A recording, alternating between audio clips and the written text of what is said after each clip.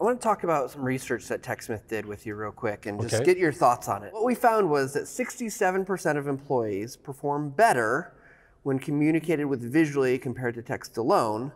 And it's, according to the research, not only do they absorb information better, but they do it 7% faster. Does that seem right to you? Does that make sense? Well, it seems more than right. And I think that that's the kind of thing where, given a choice, do you want to watch a video that takes you step by step through how to do it? You want to read a book? I'll take the video any day. How does someone know if they're creating this training content, whether it's visual or not, that it's really hitting its mark and it's doing what it needs to do? It actually has to start with, why am I making this to begin with? Well, I'm making it because people don't understand how to do this. Then my question would be, how do you know they don't understand? And say, okay, so we're going to create a video, and one way that we can measure whether this video helps is that even though there may be some peripheral things going on, the primary thing that we're doing to remediate this is we're creating this video, and what we're going to do is we're going to watch scrap rate. And 60 days later, we go, we've cut scrap in half. I think the average manager would say, you know something, the video worked. But only because you had the conversation up front that said, okay, what are we trying to solve? And how do we know it's a problem? And then what would good look like? You've got a benchmark going in rather than just saying, well, success, 100% of the people watch the video. Okay, well, no, actually, all you've done is told me that we've now used up 120 man hours.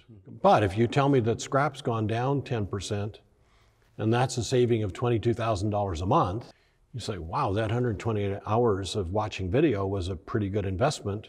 And the 10 hours it took me to do the video was a fabulous investment, because we're getting a $22,000 a month return every month for a one-time investment. So I think that's what you really need to do is you've got to think more about metrics and what problem you're trying to solve, rather than I'll just create a video and it's got to improve performance, and you have to have that conversation before you start. Are there things that you see that are just common mistakes, or things that you just think, if we'd stop doing that, we'd be a little bit better? Yeah, before you do any training, have a transfer plan. Because training is a process, it's not an event. And I think that way too many people are still treating training as an event. So it starts before we do the training in terms of making sure that the training solves the problem, but it also involves getting the manager on board that, this is an investment, it's not a waste, because a lot of managers, line managers think, well, my employee isn't doing the job when they're in training. So they see training as an interruption to the job, not an investment in the job. And actually, the person that has the greatest impact on whether or not training gets used, it's the manager of the person who sends somebody to training.